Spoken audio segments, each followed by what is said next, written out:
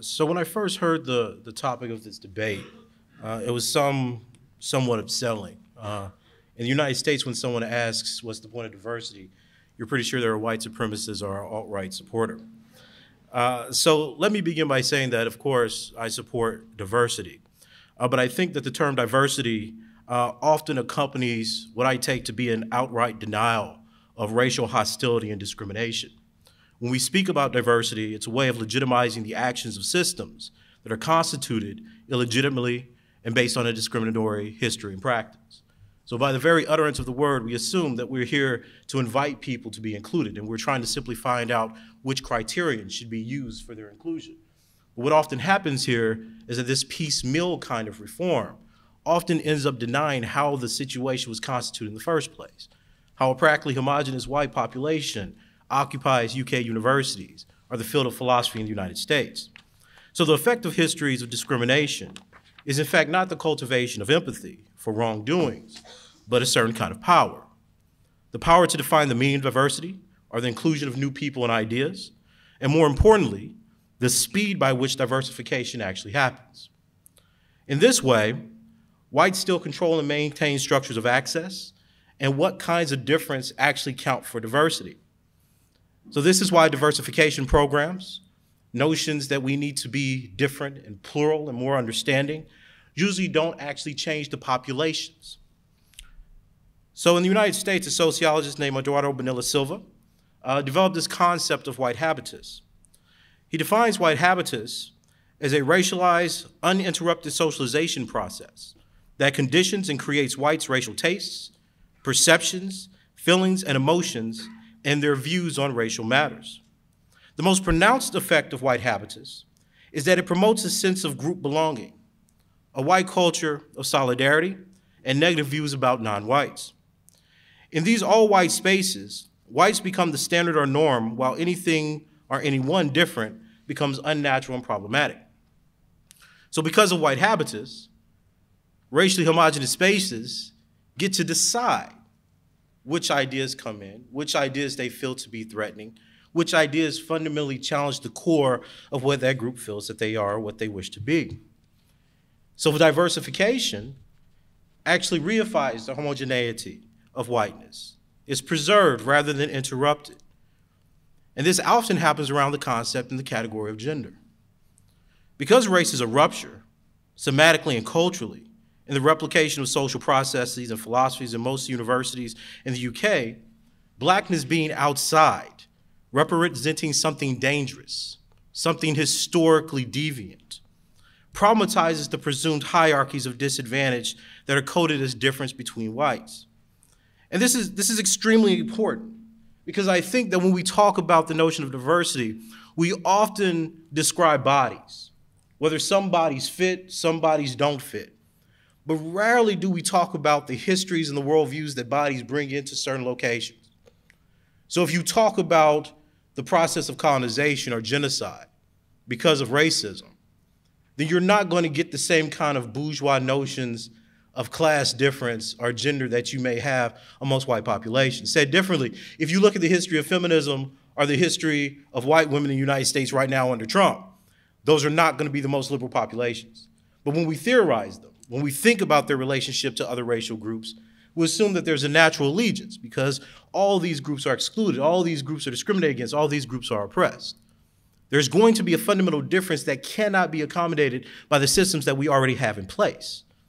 And this is the important part of diversification, that there's not just the preservation of a certain demographic population, but there's also this impetus to preserve the ideas that that population has given us. There's this idea that the curricula, that the canon of philosophy, that the ways that we talk about diversity and what counts as difference is in fact accurate, even though there's no one who's actually different formulating those rules itself.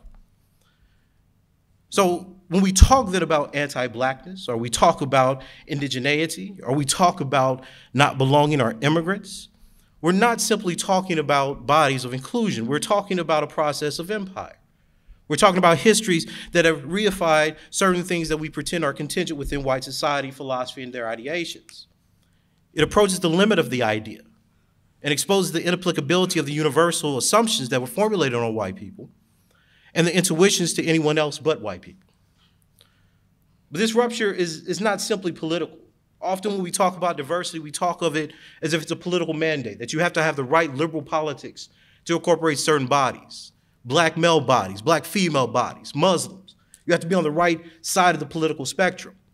But what concretely changes about the way the society is organized? Very little. The ways that institutions legitimize themselves is through the ideological effect of saying that, yes, we're inclusive, because that allows even people who are fundamentally discriminated against and killed by the police state, by the people who don't warrant certain people on college campuses or in certain neighborhoods, to appear as if they didn't pull the trigger themselves or put the person in jail or stab them. Y'all don't have guns in the society the same way we do in America. Forgive me. All right? But at the same time, you're not fully absolved.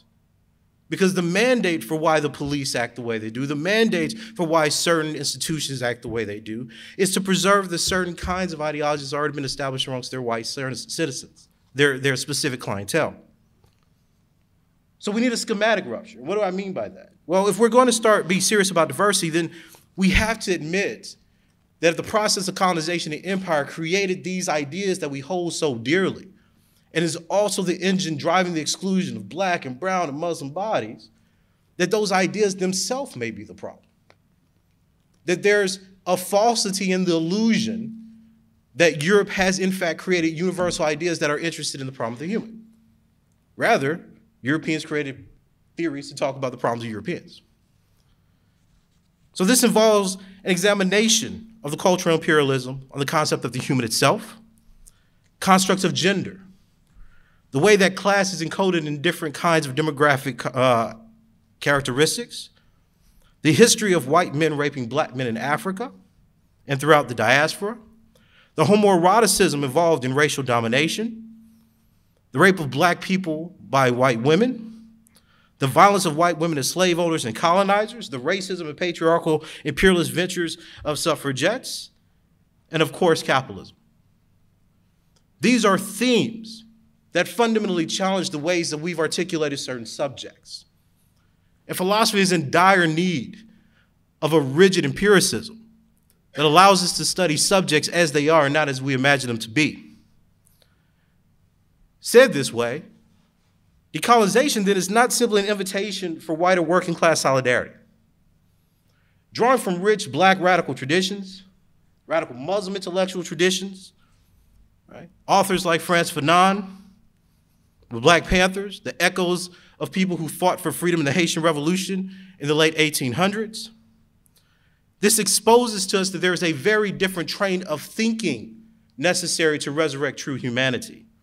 In case you didn't know, Europe is a failed project. So the sociogenic principle that Fanon introduces us to in Black Skin, White Mask tells us that society's colonial powers create entities and ideologies to sustain their civilization and way of life. He says that this is their metaphysics, so to speak. Here, Sylvia Wynter, borrowing from Fanon, indicts the very notion of the human, saying that while it may in fact have a biological origin, that what we do call and designate as biological is itself a cultural construct. So to build diversity off of the idea that there's just a shared biology, without the ability to recognize how ideas and trajectories, how different notions of history, how different problems with the status quo, the very problem of philosophy and thought itself, originates in a very specific time, as an effect of a very specific people, as a very specific sets of triumphs, and then try to apply that to everyone else, is doomed from the very beginning. Said differently, if we're truly invested in diversity, then it means that we may have to speak about the inapplicability of European thought and perhaps the end of philosophy itself. Thank you.